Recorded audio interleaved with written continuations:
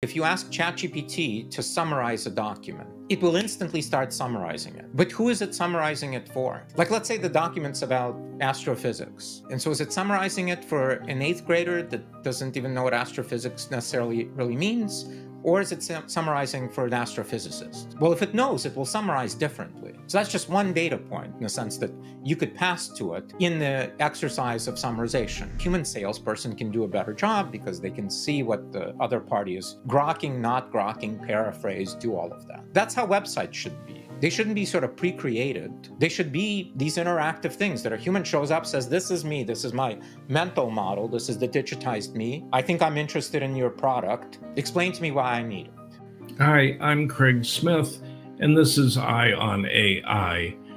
This week I speak to Dmitry Shapiro, CEO of YouAi, a platform that allows users to create their own generative AI apps without needing any coding, and a platform for distributing those apps, either for free or for profit.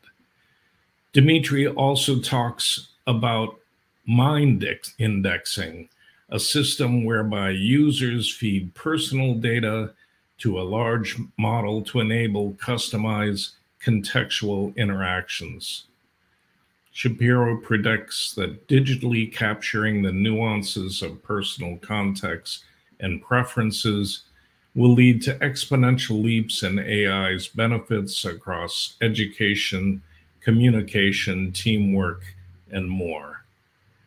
I hope you find the conversation as interesting as I did.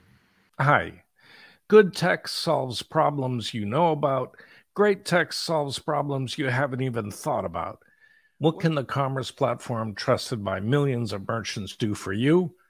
It's time for Shopify, the commerce platform revolutionizing millions of businesses worldwide.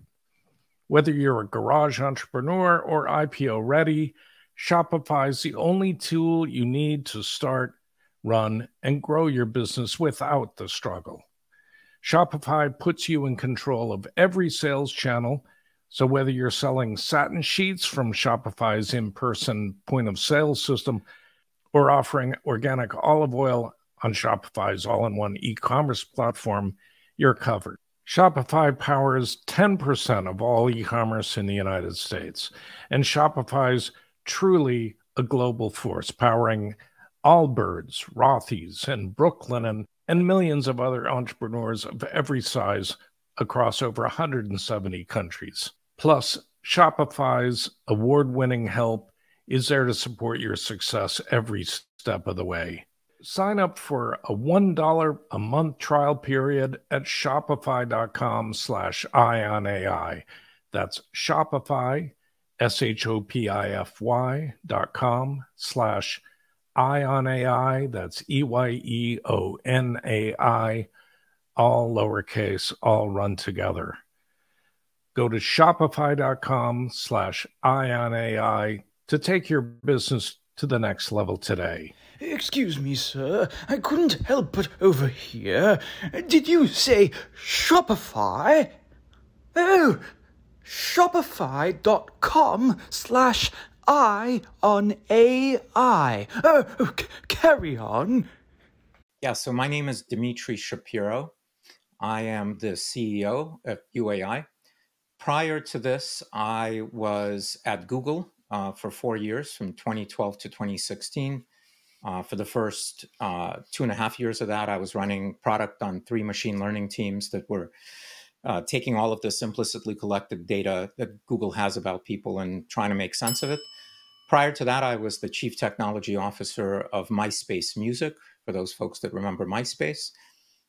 Before that, I built 2 other venture-backed companies. One was a competitor to YouTube called VEOH, V-E-O-H Networks. It was a major competitor. I raised $70 million for that. Prior to that, I built a venture-backed cybersecurity company called Aconix Systems. So enterprise software cybersecurity, raised $34 million for that. And from 95 to 99, I built the web team at Fujitsu, giant Japanese company. I started writing code in 1984 when I was in high school. I was 14 years old. I saw the movie War Games in the theater and then came home and started in my school hacking around on a computer. I have a degree in electrical engineering from Georgia Tech. I've never done a day of electrical engineering. I've always done software. Yeah. I'm a nerd. I'm just an old nerd. Georgia Tech, I actually wanted to do their online masters in computer science, and they said I needed more computer science courses on my transcript, which is 40 years, 50 years old or something. So yeah, I've never taken a computer science class or even one day of any computer science class. I'm completely self-taught. yeah, As is my co-founder here, Sean Thielen, yeah. who just started writing code when he was like 8 years old, and is infinitely better than I am actually at it. Yeah. Well, last time we spoke, you were telling me about there are kind of two sides to UAI. There's the AI marketplace side and toolkit that people can use to build conversational AI chatbots and then deploy them in the marketplace for free or for if they're paid to generate revenue. And then there's the other side, which you guys are calling indexing the mind. So can you talk about those two sides, how UAI came to be and what those two sides are about? Definitely. So when I was at Google, as I said, from 2012 to 2016, I was on the main campus there, and working with all of this, data that Google had in order to be able to understand people and create better services for them. It became clear to me then that even though Google has an insane amount of data, being able to use that data and sort of creating real applications from it has a number of challenges. One of the major challenges that are there is that all of that data is quite ambiguous. And so it can be used for doing things like, ranking ads and recommending YouTube videos. But it's really hard for you to use all that ambiguous data in creating Google Assistant, for example. And I believe this is the fundamental reason why Google Assistant at this time is still so weak, is because Google doesn't have that sort of explicit, disambiguated data to really be able to drive, train and drive that assistant.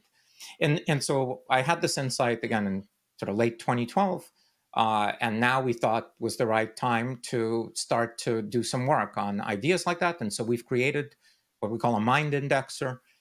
Think of it, it feels like TikTok. It's a never-ending feed of full viewport experiences that basically ask you for input. So it prompts you with various things. Think like multiple choice questions, open answer questions, a big grid of images, and it says tap all the ones that seem yummy, right? So explicit signals coming out of humans voluntarily about all kinds of things, because you can sort of create prompts about all kinds of things. And so we launched that in May and invited some alpha testers to come and play. Over 5,000 people showed up and started indexing their minds. We've now collected over 1 million data points of, again, people's preferences and biases and beliefs, and given sort of any scenario, how they would respond. And so that's that part of it, which is this mind indexing part of that. And sort of our belief is long-term that the right way to leverage all of the power of, modern AIs, let's say these generative AIs, they're all neural networks. And neural networks are great at what? At taking a bunch of data, and in today's world, a bunch of data that's quite unstructured, so like a data dump, and then being able to tease out, statistically meaningful features and start to make predictions and all of that. And so we believe that if humans could sort of digitize their own minds and have a data set that we could then present to AI and say, this is me.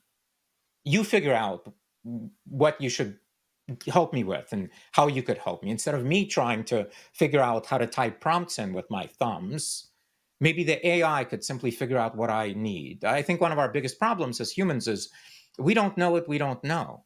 Mm-hmm. And so how am I supposed to ask AI to help me with things that I don't even know exist? And I don't know that. I don't know it. But the AI could figure out that I don't know it. Like if you index your mind, very quickly this thing can start to figure out where you have gaps in knowledge, for example, right? And then fill those in. And then help you sort of think about things. So that's sort of that part. Yeah. In a related part, well, actually, can we stop and talk about that for a minute? Because does that alpha test, or is that publicly facing? It's not on your website, is it? It is, yeah. Okay, I'll go back. At this moment, it's a bit, I think, hidden because we're promoting the Mind Studio part of the thing. Right. But it is still there, and I'll share a link with you so you'll be able to see it, and your audience can come play with it and do that. So we'll make sure the link is included. Okay, but once you've done this, say you've done it for a year. And your UAI has this profile built up of who I am. How then can I use that, or how do you use that? Is there a function that's built on top of that? Yeah, so think near term and then long term. In the near term, what we can do with it, meaning what we can allow you to do with it, because you're in control of all this data. Yeah, it's obviously encrypted. None of our employees have access to it, nor will ever have access to it. That data is simply used by you to be able to in the near term, take that and pass it in as context into large language models or image diffusion models or any other models that will accept, that could benefit from knowing a bit more about the user that is engaging with them, right? I'll give you an example. Like if you ask ChatGPT to summarize a document, it will instantly start summarizing it. But who is it summarizing it for? Like, let's say the document's about astrophysics. And so is it summarizing it for an 8th grader that doesn't even know what astrophysics necessarily really means? Or is it summarizing for an astrophysicist? Well, if it knows, it will summarize differently. So that's just one data point in the sense that you could pass to it in the exercise of summarization or in the exercise of writing something for you. Write me a blog post, write me a response to an email. The more it knows about sort of you, the more it can take these things into account in its generation of content. And so in the near term, you get to sort of personalize your interactions with ChatGPT, Anthropic, Claude, Llama, whatever, like any of these things. Right. Longer term, sort of our plans with it is, again, we're in a sense compiling this data set of individual people and also of many people. And we can take that data set and then we can start to, either fine tune existing models or train new models on sort of these parameters that are represented in the output of humans, which is what these models have been trained on. All that stuff that we've written as humans that's on the internet, that's what these large language models have parsed and been trained on. But they don't have sort of any way of teasing out what created that, because the data isn't there. Right. But we think if we can take that data and merge it, we can do that. Again, that's sort of longer term vision for that. And we think long term, that's really powerful and important. And again, our sort of vision is that, again, we believe that the right way for humans to really leverage all of the innovation in information technology, because these things are going to start to accelerate. As Ray Kurzweil points out, information technology innovation accelerates exponentially because each new generation is built on the prior. Well, wow, what a massive step forward we've now taken to have these new models and to have transformers and to have, new GPUs. Like all of this stuff is doing exponential. There is no way that humans can keep up with that and truly be able to leverage those things by typing words into a text prompt. That does not make any sense to us. And so we think that, again, long term, the right interface, the right human to digital interface is of a digitized human, not of a human with fast fingers. Yeah. And I'm interested in that. The reason I'm sort of stopping you on it is I am very familiar with a company called Reed in Korea. I think I mentioned it to you last time, that uh, has a system that with knowledge tracing algorithms and recommendation engines and a collection of algorithms that as a student interacts with, it knows what the student is weak on, and it can feed it content to improve on that, and through the knowledge tracing and these prediction algorithms, it can tell the student what its end score, if it's a test prep or a class, is going to be. And the student, the more it follows the instructions, the closer it gets to the student's desired score. It can see its predicted score going up. And what you're talking about sounds like it would have tremendous tremendous applications in education, where a student, this is the sort of thing that kids like, swiping through, and that it would gradually learn the student at a deeper level. So then when the student is interacting with it, it would be more efficient. It would know what kind of content to recommend. Have you guys talked to anybody about using this for education? Yes. In our Discord, again, these early alpha testers, I think it's been clear to all of us that education is smack dab in the middle of all of this. Like that's one of the biggest things. As I said, we don't know what we don't know. All of, a vast majority of things that we search for are, in a sense, could be considered as education, whether you're searching for a product or you're searching for, whatever, other than like planning things, that like executing on things. Education, as it's always been, obviously it's evolved and it's different now than it was, 100 years ago, but generally it's been the same, where you have some curriculum that's been created, and that curriculum has been created for a large group of people. And sort of personalized learning is something we talk about, but personalized in sort of modern day means that it's a bit more finely tuned to a more limited set of people, but it's still generic.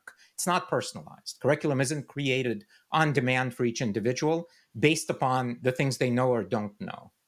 But that's what a good tutor does. A good tutor understands, by spending time with you, what you know and what you don't know, and then can fill in the gaps.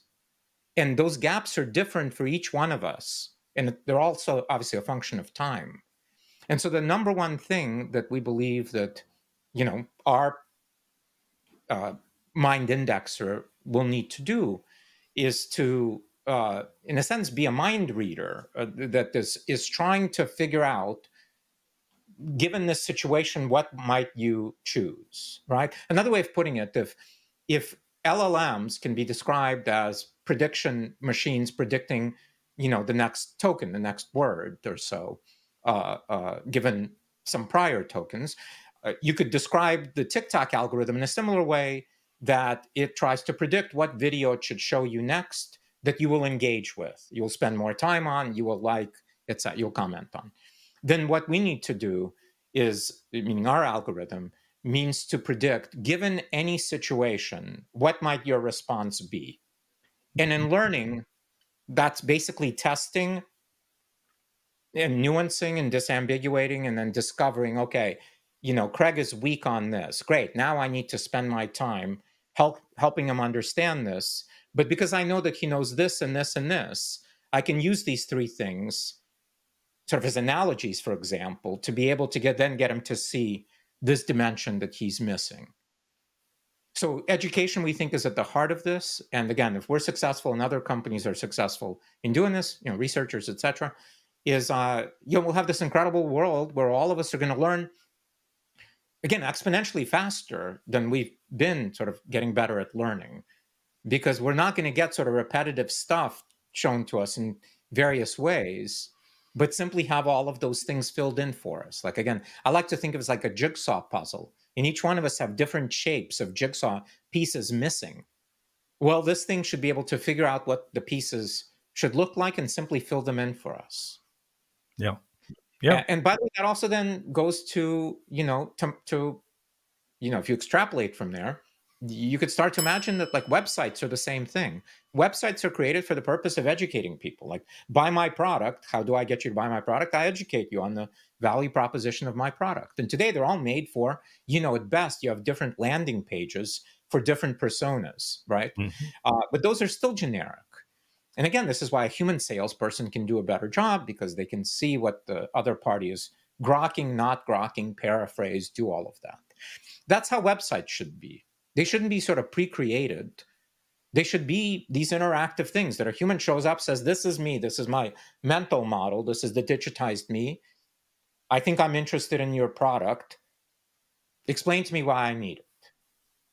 Meaning that all goes unsaid. That's the expected relationship. And then the thing simply creates the content on the fly for me, and that's different than the content that it would create for this person or that person. Still be about the same product, but using different words, different analogies, different level of communication, less sophistication, more sophistication, regional constraints. Like, there's all kinds of things that could be marvelous once the thing can figure out who is it talking to. Like, who's the user? I think that's the number one missing set of variables. Who's the user? And then Mind Studio, when did that project develop? It's from what I can see, the tools that allow people to build apps are leveraging generative AI. It's mostly chatbots. Is that right? No, I wouldn't say that.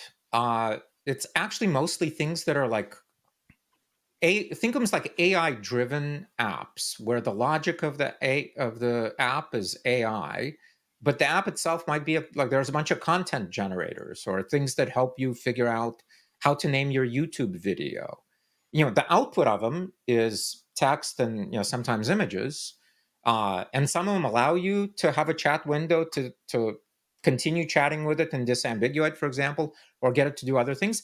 Other ones that are built with Mind Studio don't even have that. They just sort of end, and you can start a new activity, like new document. And so, and certainly you can obviously build chatbots with it as well. And so we now have over 1,000, as of this weekend, AIs that have been created in the last month and a half since we launched it. And if you just go to youai.ai, youai.ai, you can just browse through, over 1,000 of these AIs, and in categories and many different purposes. Yeah, so how we got to that is, again, once we got these alpha testers in to start to digitize their minds and started talking to them, again, people were excited about the long-term vision that we've been discussing, but also super excited about like, what could we do with this kind of stuff right now? And again, one of the things that was clear is like, ChatGPT, Claude, etc., can take contextual guidance, right, as sort of part of the prompt or the system message, to put them in the right frame of mind to be able to respond to us and get us what we want.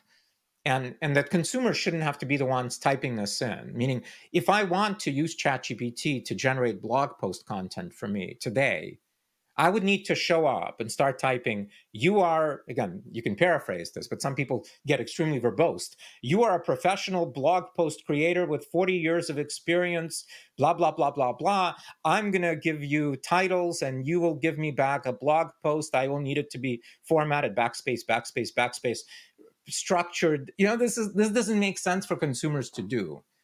And so it became very clear that it would be awesome to simply build a system that would allow people that do want to do prompt engineering to do that and package that as a simple interface for consumers to show up and just create a blog post, or just get help on naming YouTube videos, or just get a parenting co-pilot, or get a personalized storybook generator for their kids, or get diagnosed with various ailments that they have. We have a thing called AI Medic, or get their pet diagnosed with various ailments because we have a AI vet, or figure out when to plant their tomatoes in Southern California versus Northern California because we've got AIs for gardening, right? And so all of those things have been created by, let's call them prompt engineers, motivated people that showed up, created a new project, very quickly created the preamble, the parameters, played around, chose the model. Again, we're model agnostic. We support today GPT-3, 3, 5, 4. Claude 1 and 2. Soon we'll support many more models, create multi-step automations. And so we've created this Mind Studio. It's an integrated development environment that lets anyone, you don't have to have any real tech skills. You can watch a couple of YouTube tutorials and 15 minutes later, you're a professional AI creator. And you can sit down and create these things. Many of them are created in less than 5 minutes. Some of them may take an hour if you really futz around with them. And then you can publish them. And when you publish them, they're just a URL. So you can share them anywhere, you can embed them anywhere. You can offer them for free, or you can turn on monthly subscriptions and people get a free tier. And then they're asked to, to subscribe to this thing. Yeah.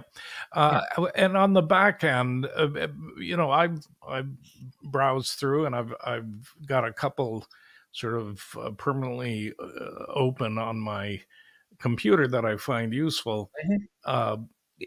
If they seem, I'm trying to think, they seem to be fine-tuned for particular domains, at least some of them, like the medical one you mentioned. How does a user of YouAi fine-tune a model for a specific domain? Do you guys have data on your side that you can fine-tune these models on? We do not. So there are a couple of ways that we've seen people doing it. One way is really not fine-tuning at all, but simply setting the right context for the model, for the interaction, for the AI to be able to respond to, and explaining to it that it is a sort of virtual physician, and that it should use its knowledge of medicine to engage with the user in conversation and to ask the user about their various symptoms and other states, and then sort of disambiguate for them what might be causing their ailments, sort of not providing any new data to fine-tune the model, and doing it in that way. And obviously, many people may have seen videos on YouTube already where there are physicians that are playing around with, ChatGPT and are quite impressed, as many of us have been on other fields, like its ability to write code. It's actually quite good already at being able to diagnose and create treatment plans and things like that without any additional fine-tuning. But creating it from a context standpoint, this thing is not a blog post generator. This thing is not something else. It's in the mind, again, of a physician. The interaction, the relationship becomes such. And so it stays in that lane in doing that. There's another one that's a vet. Really powerful. Actually, some of my family members have been experiencing problems with their pet and been using that for that. And it's been extraordinarily valuable in being able to point them, even better than 2 vets that they've seen, where now they found things that they felt were like more reasonable as what might be ailments there. So we think that's valuable. Another way you can do it is, of course, you can inject additional data into these interactions via the prompts, via the preamble, system messages, etc.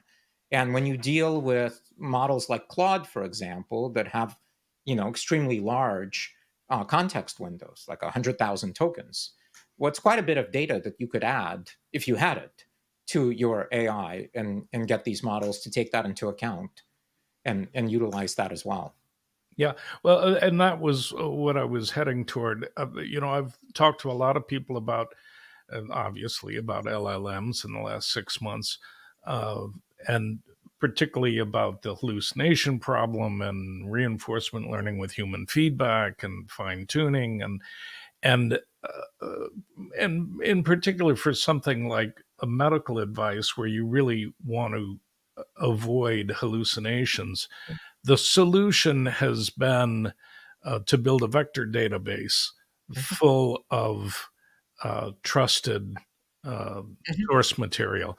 Is there any way with YouAi to do that? I mean, as a dabbler, so I have a project and I've talked to Pinecone and some other people, and they're like, yeah, it's easy, build a vector database. But, I'm not. You don't want to go. But if I had a no-code interface, and it's like, drag these websites or upload the text, and the back end will vectorize it and put it in a database, or in a partition database where I could have access to it. That would be fantastic. So that's my question. Yeah. Not yet, but certainly in the near future, yes. Like, we believe that's absolutely in scope of. Again, you can think of Mind Studio as being, even though we call it an IDE, an integrated development environment, which is typically a technical term, right? So for things like Visual Studio Code and Sublime and all the other things people have used before, because again, sort of AI has now made it much simpler to be able to just speak English and explain to it what you need done. That's making things much more accessible for everyone to be able to build things, whether it's using Mind Studio or it's using GitHub Copilot, right, as you're a junior developer developing something, etc. But we're really excited about enabling many more people to be able to create things, whatever they are. And so anything that falls into sort of the scope of doing that, including allowing them to basically sort of get access to vector databases and not have to understand tokenization and any of that stuff. It certainly falls in the realm of that. It's not there now. Yeah, today we're a month and a half into this, again, with over 1,000 AIs already. But as we move forward, there'll be lots of innovation. Same thing with like these automations that we have today. So we have, like, in this middle section of Mind Studio, there's a tab for a preamble. There's a tab for sort of model settings, where you can control various parameters, like temperature, or what happens if you overflow the sort of chat the token limit, right? So we built a summarizer. It'll take that and summarize and then pass that back in. So there's like a lot of those parameters. And also there's a section called automations that allow you to basically, again, sort of create workflows. Today, there's only 2 different types of things you can do in that automation section: collect some user input and sort of craft a message to send. But there's a thing there that says more coming. We really mean it. There'll be a lot of things there that you'll be able to do. By the way, today you can already hit like third-party services. So you can go to URLs and ingest that content and use that in your interactions with LLMs. You can get ask users to give you entire documents. So basically just a blob of things. So, we have things that are analyzers. You can literally sort of copy and paste from your Excel spreadsheet, not even export as CSV, just like highlight the cells, copy and paste the blob into this thing, give it a minute because it's got to crunch a bunch of data, and comes back and says, hey, I understand what this thing is you've given me.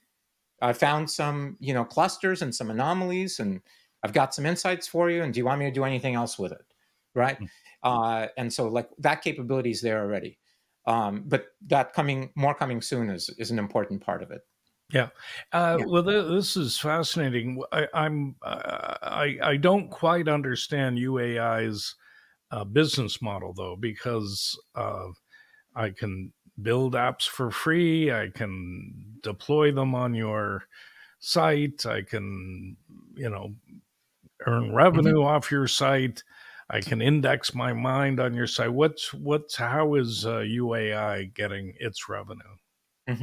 Well, first of all, we're very fortunate that we have amazing venture capitalists that are allowing us to give all of this stuff for free to people at this stage. Yeah. And so the company's raised $36 million, and so we're quite well capitalized. We do have a business model already implemented, and more coming soon. One is, if you choose to monetize, if you choose to charge consumers or enterprises or whomever, your customers, for the AIs that you've created, you specify the amount per month. Today it's subscription only. We'll have other payment terms coming near term as well, but today's subscription. We take a cut of that. So we take 30%. And so you keep 70%. We make it super easy for you to do. You don't have to have your own sort of API keys to OpenAI, et cetera. We sort of take care of all of that. and we take 30%. The other thing that will be coming soon is what we're calling a pro tier that will give you a bunch more sort of customizations of what your AI can look like and feel like, custom domain names, analytics, and all these other things. Like if you're doing it as a business, or if you really care about it, then we think you should join that pro tier. That pro tier is going to cost money monthly. So you as a developer of that, it's a business, think like Shopify, will be able to sort of buy premium services from us, and we'll take that cut obviously as well. And those are the two big obvious ones.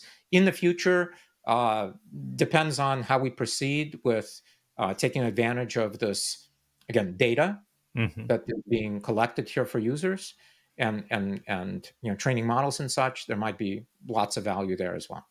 Yeah. You mentioned the API key to OpenAI. Do you have a choice of which LLM you want to work with, or do you have like an orchestration layer that decides based on the use case which LLM is the best? I mean, for example, the token window you mentioned with Claude. If you need a very big window, then you'd want to use Claude as opposed to Chat or to GPT-4. So yeah, how does that work? Yeah, you as the prompt engineer using Mind Studio, when you're creating this AI in the model settings tab, get to choose. There's a default model, and then you get to choose which model you want to use. And again, today we support GPT-3, 3, 5, and 4, and Claude 1 and 2. And you actually nailed it. A primary reason you might switch it to Claude would be that you're dealing with larger documents that the consumer is bringing to you, like all of these big summarizers or analyzers or things like that require the consumer, the person engaging with the AI, to provide a lot of content that you're then going to pass to the model. You don't want to exceed the window, the token window. So yeah. By the way, eventually, you also nailed the other part of it. Eventually, this thing can be intelligent, and depending on what the interaction is, and perhaps even with whom, that it can sort of choose which model to use, and also obviously could use multiple models and sort of take it and fragment the use case and say, well, this model is going to be great for doing this first step, and these two models will take the next couple of steps, and then the third model, once all of this has been formatted, I'm going to give it to this model because it does the best job of being able to create the final output.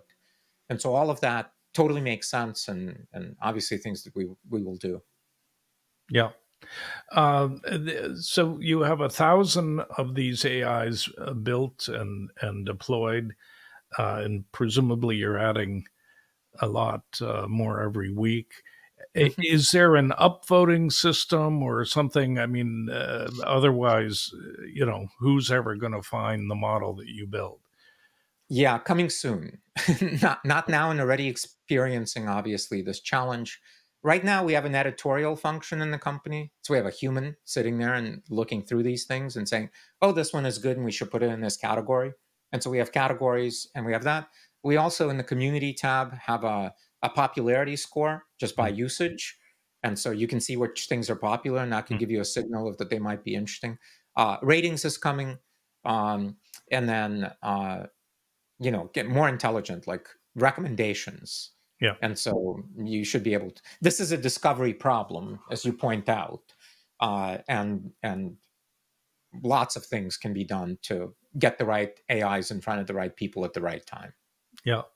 From your point of view, are there any that you use on a regular basis, or that friends and family have found particularly useful? You mentioned the vet AI. Yes. So I'm a parent. I have 5 kids, Right. 9-year-old, 7-year-old, 5-year-old, and 1-year-old twins. And so in my spare time, I parent, and even though I've tried to read a couple of parenting books, I have no time to read any parenting books, and I can't recall anything I read in those parenting books anyway. So I always feel like I'm sort of struggling to be the best parent. There's an AI called Parenting Copilot. Parenting Copilot uses behind the scenes GPT-4. And again, because GPT-4 has been trained on all of those parenting books that I would read anyway, and parenting studies and all those other things. When you set it up, it asks you, these things can collect personal information to personalize themselves to you. Think of these as like onboarding wizard that like regular apps have. These AIs can have that too. This one has just one prompt that says, put in the first names of your kids and the year they were born, because it needs to know how old they are. Okay. And then from then on, you can simply, it asks you what's happening, and you can just type in, Diego's upset that Una doesn't want to go to bed, and Noah's upset that Diego's making Una upset. What should I do? And this thing comes back and tells me exactly words to say to Diego and say to Una, and how to think about it and how to educate them. And I've just found that to be absolutely mind-blowingly, like I feel like super parent, like I feel like a bionic parent, like I've tapped into, the ether of parenting, and on demand in my pocket, I always have this parenting assistant. That's amazing. Okay. So that's one that I use all the time. Another one is, I mentioned it earlier, is there's a personalized children's bedtime story generator. And in its our onboarding, it asks you for your kids' names. It asks you for things that they might be into. It asks you for first names of their friends. And then from then on, it simply asks you, what do you want the story to be about? You can even skip that. It'll choose its own story. How many words do you want the story to be? Are there any other keywords you want to include in this story? Like 3 little things. Then you push a button, and it spits out for you every time custom stories that my kids are just enthralled by, because it's about them and it's about their friends and it's about things we're doing. Like we're going back to Burning Man this year. We're a big family of burners, and so been generating stories about Burning Man. It's amazing on that. They're actually, summarizers. We have a Reddit summarizer. I have no time to read subreddits. You literally paste in a subreddit link, it goes off, grabs it, parses it, and summarizes the subreddit for you. It's the only way I can consume Reddit now. I don't have time to do it. Or one last one. So again, with 5 kids, they see, especially my 9-year-old, 7-year-old, they see things on the news and other things. And periodically we get questions of like, what is this? What is that? And, my wife and I sort of look at each other and like, oh, now we got to sort of be creative and figure out how to get them to understand that. Where there are things, there are multiple AIs now on YouAi that do that, where you literally give it the age of, the child you're trying to explain it to, and give it the link to the news story. And it takes it and then parses it and it summarizes it for this child, for a 7-year-old. Like try summarizing news of Trump's indictment for a 7-year-old. It's fascinating when it comes back. It does a radically better job than I would do. Yeah. And doing that. I mean, again, there's over 1,000 of them. So, but those are just some of the ones that I tend to use because I'm deep in parenting, Right. You mentioned images. Does it allow you to do to output images? It supports Markdown in its output and input. And so using that, you can call APIs that will return images as Markdown and be able to embed those. So we do have some AIs that do that. It doesn't support natively right now calling out to like a diffusion model and getting results back. But again, that is in the near term coming. So you'll absolutely be able to do that. And so that, Yeah. But today people are hacking around it, basically, is what I'm saying. Yeah. How big is the team? 16 and a half people. Okay. Part-timer. Yeah.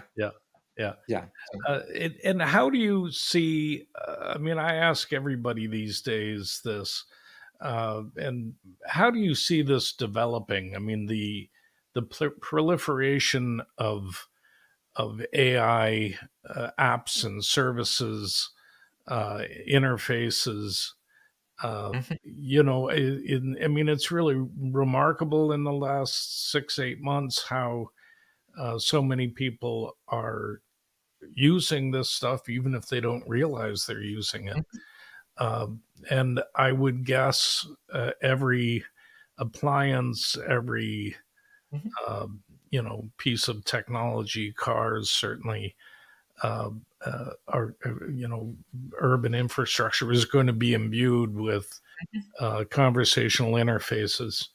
I think we are in a profoundly impactful new phase of humans being able to interface with information technology. We've seen, these things before. Those of us old enough to remember, like I remember going to the library and struggling with the Dewey Decimal System. Yeah. And then we got to the first generation search engines, and then we got Google, and that was insane. Like all the world's knowledge in our pocket. And then, Steve Jobs gave it to us. It was on our desktop. Steve Jobs put it in our pocket. Andy Rubin showed up, fragmented it, and put it in many more people's pockets, with Android, etc. And so computing has had amazing giant leaps in our lifetimes. I believe this one is larger. I mean, those are all been massive, like having the ability to use information technology in your hand or in your pocket. That's incredible. You need that. But I think that these new interfaces to information technology are going to be even greater sort of leaps, step functions. And because they are specifically good at being able to learn and then build upon themselves. So not only learn now, but learn and code, and so leverage code to make new things that can learn. All of that is just going to accelerate. Again, if people haven't seen, Transcendent Man, or read Ray Kurzweil, that guy's been saying this for decades now. And it's clear now we are in the exponential part of the curve. And of course, the issue with that is I believe we have already quite a bit back past the point where we can leverage information technology, meaning forget AI. There's countless mobile apps or desktop apps I could be using right now to make my life better, to be faster, smarter, happier, more productive, etc. I don't have any more room in my head or time in my day to be able to learn to use those or implement them and use them. So I, human, am the bottleneck of that. More innovation does not help me. It only fragments me more.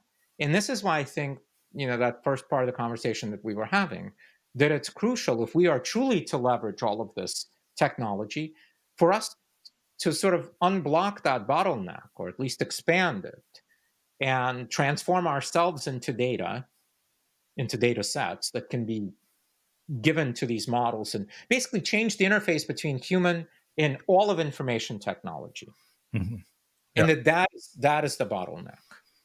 And so I think that's, and by the way, as we do that, as we open that up, the leaps in capabilities that we will see are, again, profound. Like education, one-on-one human communication. One example I can give you that I've been recently telling people about, it's like, I've been married to my wife 10 years now. We've been together for 15 years. I know a tremendous amount of things about her. But still, I'm certain that of all the things she is, I know just the veneer. Yeah, there are countless things that come up over years of decades of knowing friends, and they say something, and we say, how did I never know this about you? It's because we know each other very superficially. Once we digitize our minds, we can, again, voluntarily choose to say, let's overlap. Let's take a look at the data and see the things that we have in common, or things that we thought we had in common, but where we actually differ, because we never had the time to actually go and examine them. And do that one-on-one. So that transforms one-on-one human communication. Do that in teams. Like the amount of overhead required to run a company and get everybody aligned and keep them aligned, or projects, is insane. The teamwork is extraordinarily inefficient. Yeah.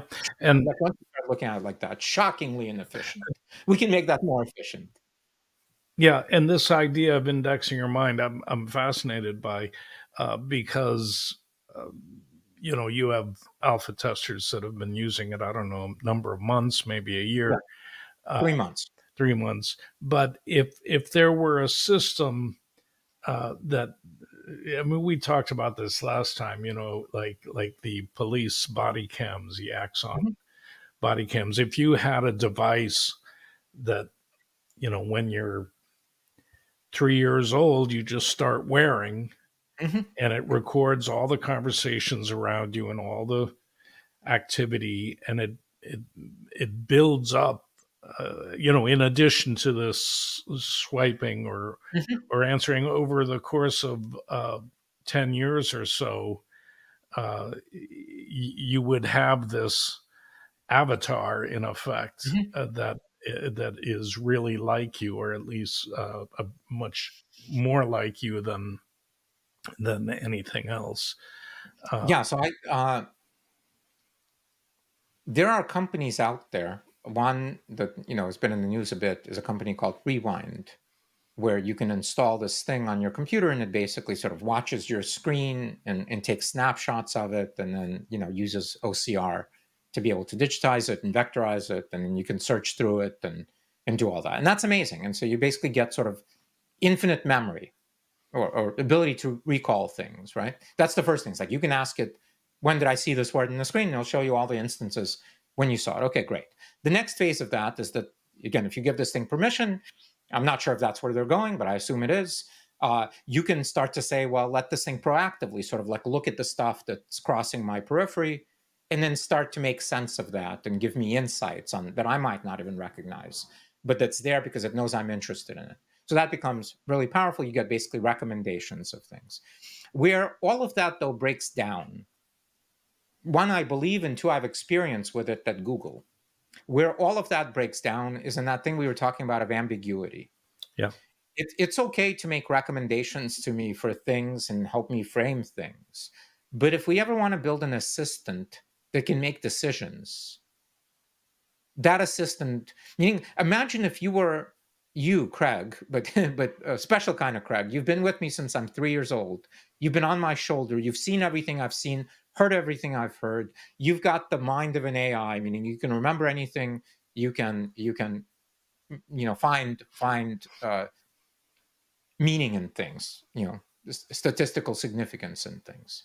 What you would be able to do is understand what I have seen and said, but many things would still be ambiguous, including the fact that I'm constantly changing. I'm constantly changing my mind. My perspective is constantly changing. And the things that I do or see or search for are only a tiny subset of what's bouncing around in my mind.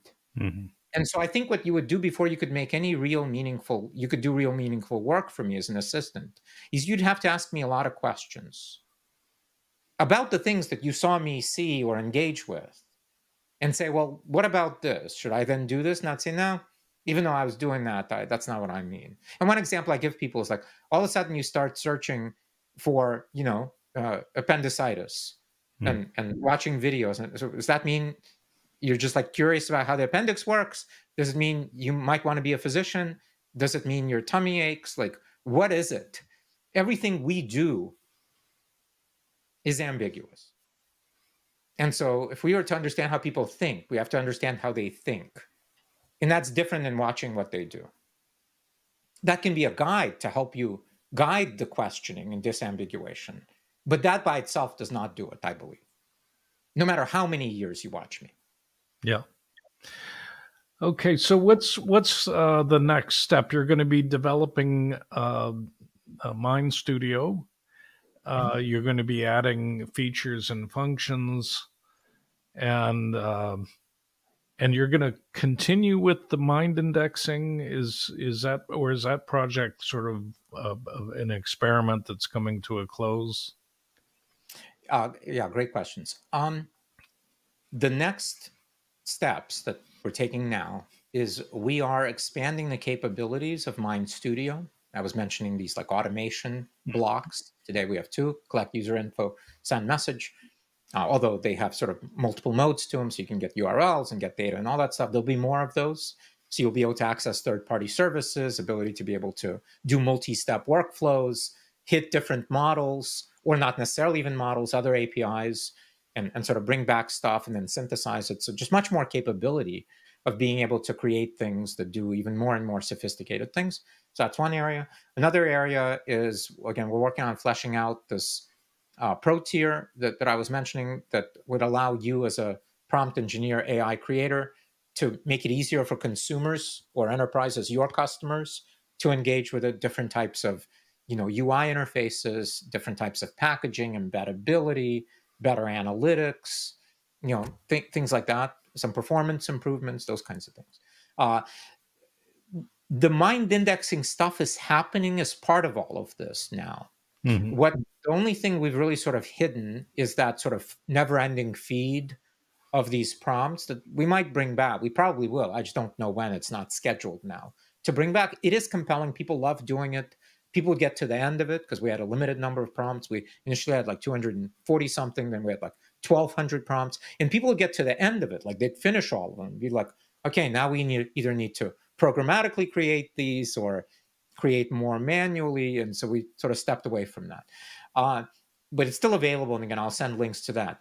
But with each one of these AIs, when it asks you for that personalization training thing, in this case, the names of my kids and the years they were born, or my writing style to create blog post content, or whatever, all of that is driving. I mean, all of that is long-term data, encrypted, associated with my profile.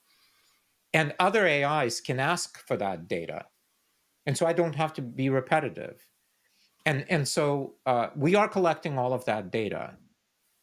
And so you are indexing your mind by doing that. When we give you additional interfaces to leverage that beyond engaging with these AIs created with Mind Studio is a question mark. But certainly we'll come to that as well. And before you go, give Shopify a try. It's only $1 a month for their trial period, and you can sign up at shopify.com/EyeOnAI. That's shopify.com/EyeOnAI, EYEONAI, all run together, all lowercase. Go to shopify.com/EyeOnAI to take your business to the next level today. Shopify.com/EYEONAI. That's it for this week. I want to thank Dmitry for his time. If you want to read a transcript of this conversation, you can find one, as always, on our website, EyeOnAI. That's EYE-ON.AI. Check out YouAi at YOUAI.ai. You can create an app and put it up on the marketplace and develop an audience or even make money. In the meantime, remember, the singularity may not be near, but AI is about to change your world, so pay attention.